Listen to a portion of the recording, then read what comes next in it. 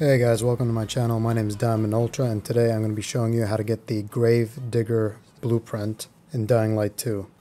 This blueprint is very special because you get this by completing a kind of quiz, a questionnaire, or helping this guy with his research.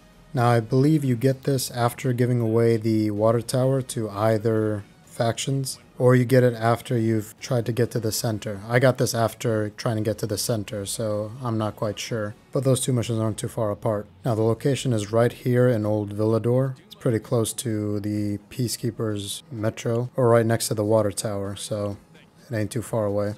And if you follow the answers on screen, you'll get this pretty easily. So yeah, that's it. I hope you enjoyed, and I hope you found this useful. And if you did, be sure to leave a like, leave a comment, subscribe to the channel if you're new, and I'll catch you in the next video.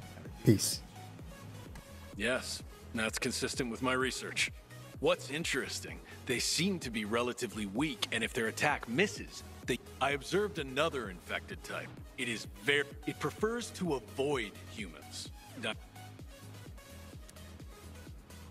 It's a bolter. Yes, that tracks. The next one is a bit complicated. I've received reports about a type of... It creates a toxic mist around other monsters, and some survivors...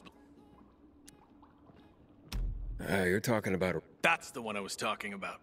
My theory is this. It evolved to develop a special organ that creates this toxic mist. And which type of infected would you say has the most explosive... Definitely a suicider. Suicider it is. Better stay... Well done. You really helped me. As a token of my appreciation, here's a weapon I crafted while I was still venturing in the field.